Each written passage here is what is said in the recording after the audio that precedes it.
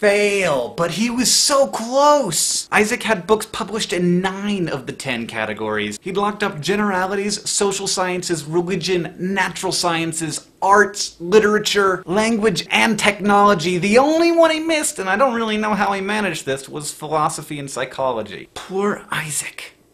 Almost! Next! Fact 1. Typewriter is the longest word that you could spell using only one row of the keyboard. Or, the eyeball is the only organ in the human body that stays the same size from birth until death.